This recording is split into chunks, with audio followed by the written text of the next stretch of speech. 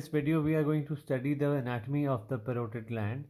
The parotid gland is the largest salivary gland in our face, and it lies on the lateral side of the face just below the opening of the ear or the external acoustic meatus. So the parotid gland partly covers the ramus of the mandible, also the part of the mastoid process, and the apex of the parotid gland lies somewhere over here, covering the part of neck.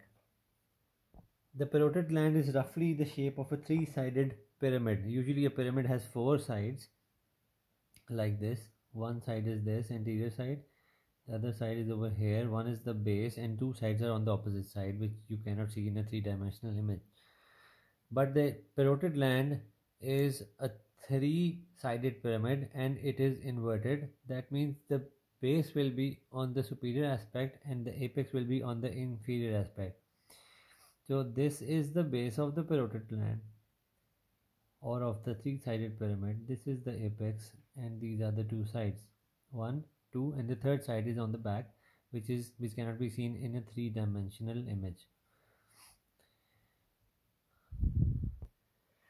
This orange structure represents the parotid gland. I have made this out of Play-Doh, and to see this borders and surfaces, I will remove this from the skull.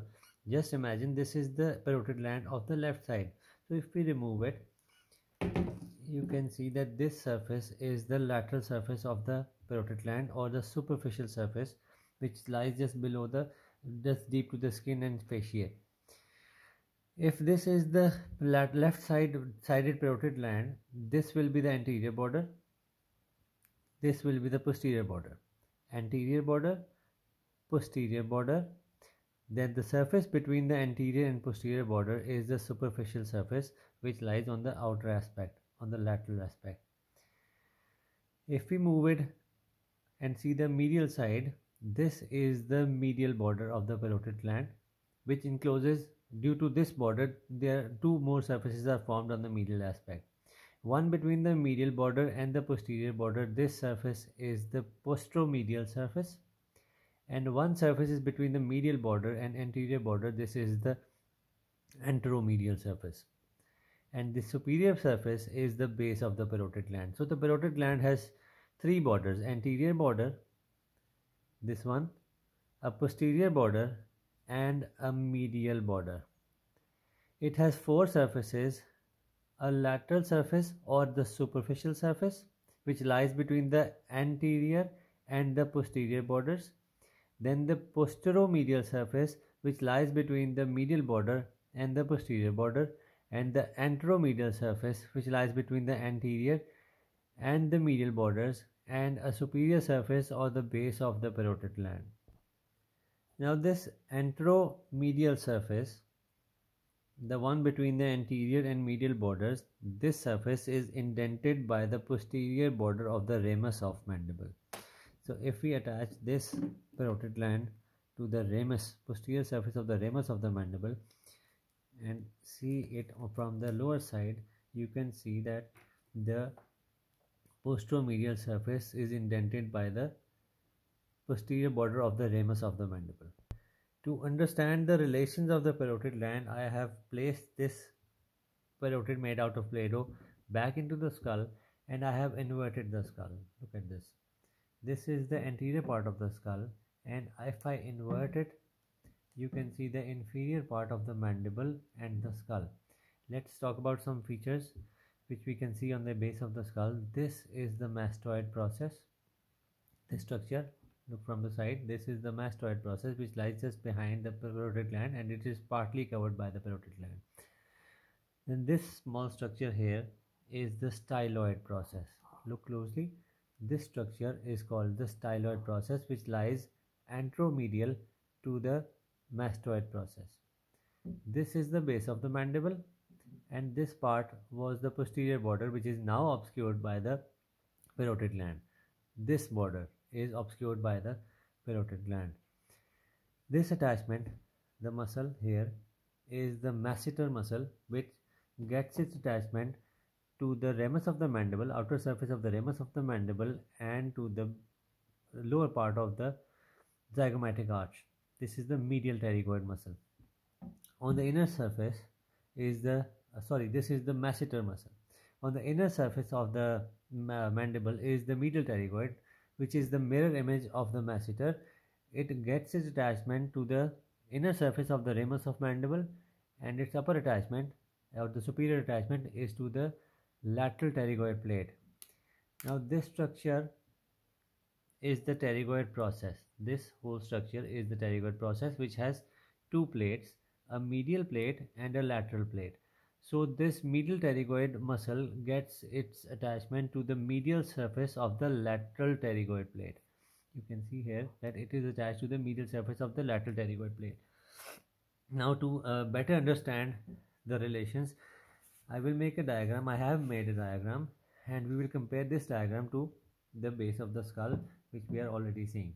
Now consider that I make a transverse section through the skull, through this part of the skull, in which I will cut the pterygoids, the ramus of the mandible, the parotid gland, and the mastoid process. Look at this diagram now.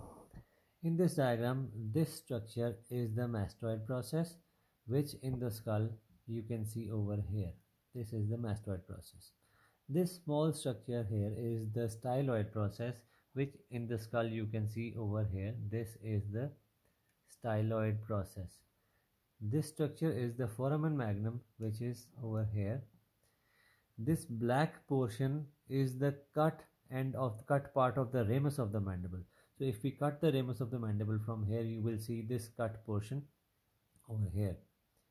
On the outer aspect of this is the attachment of the masseter muscle, which is over here, this muscle. And on the inner aspect or the medial surface of the ramus of mandible is the attachment of the medial pterygoid muscle, which in this original skull you can see over here. And between all these structures is this orange colored parotid gland, which I have drawn here. This is the parotid gland.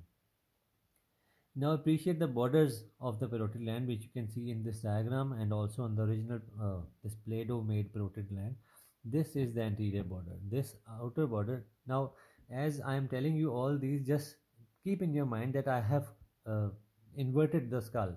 The skull is upside down, so the parotid is also upside down. This part is the apex and this is the base. The base is superior and the apex lies inferiorly. So while studying, just keep this in mind that I have inverted the skull. Now this is the anterior border and this is the posterior border.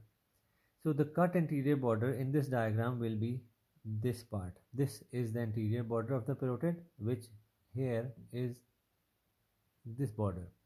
This is the posterior border, which is partly covering the mastoid process, and this is the posterior border partly covering the mastoid process, this posterior border.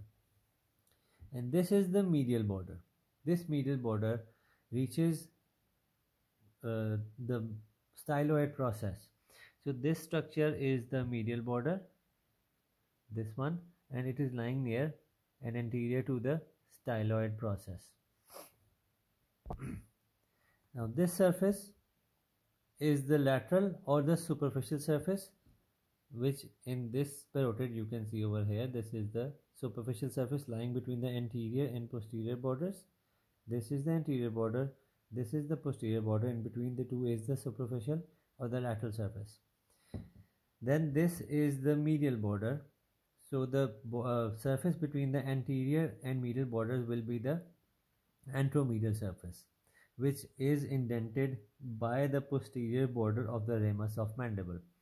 So this is the medial border, this is the anterior border, and this surface which is obscured,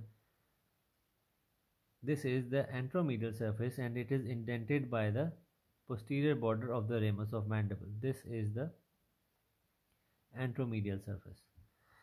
This surface on the diagram is the posteromedial surface, which starts from the posterior border and goes up till the medial border. So in this parotid, this is the medial border and this is the posterior border. So this surface, which you can see very clearly, is the posteromedial surface.